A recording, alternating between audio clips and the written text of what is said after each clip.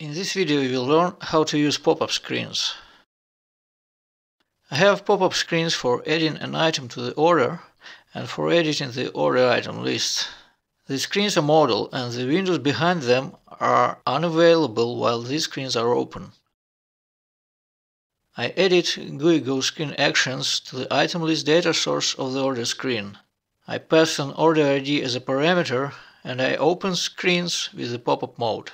I chose none for the data scope, then action is available even if the order has no items yet. After these actions run, I'm gonna refresh all rows of the order items data source to show the new item list, and the current row of the order data source to show the new order sum. And I edit these actions to the screen part with the order item list. Now to the screen for adding an item to the order. I configure the width and height of this screen for the pop-up mode. This is in percents of the full screen size. The screen has one parameter for the current order ID. And I have two data sources here.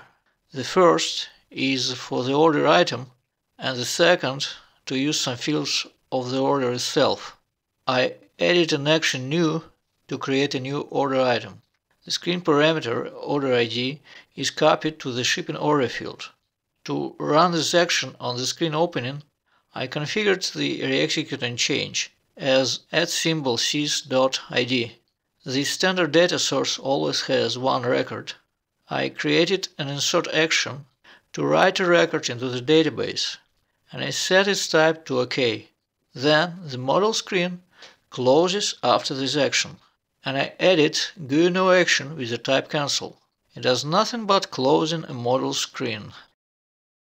The data source for the order has one action, select, and to read the current order it has a filter using the order ID screen parameter.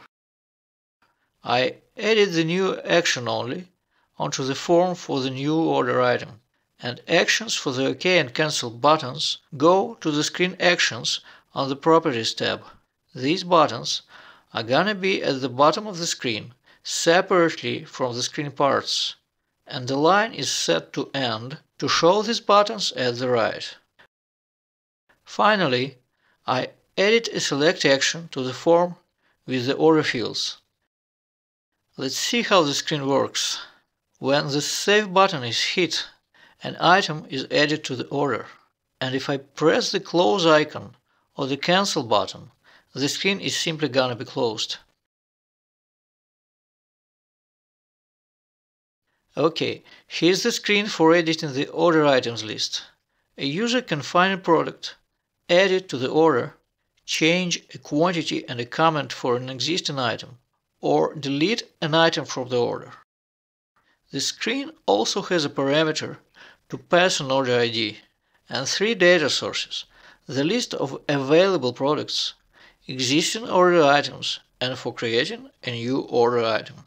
I edit a select operation to the available products data source with a user filter. For the data source of the existing order items, I disabled editing of some fields. To do that, I configured the edit condition as false, and I edit the select, update, and delete operations. The select filter uses the order ID screen parameter. In the new order item data source, when the operation new runs, I copy the order ID from the screen parameter and the product ID from the current record of the available products data source. I run the new operation when user selects a new row in the available product list, meaning that reexecute and change here is DS product ID, and I need an action to write a new record to the database. After it runs, I refresh the order items data source. I created these parts on the View tab: a table of the available products, a table of order items, and for the new item of the order. Alright, I'm calling the screen from the order screen, selecting a product I want in the list, typing in a quantity, and hitting the Add this product to order button. I can use a filter to find a product.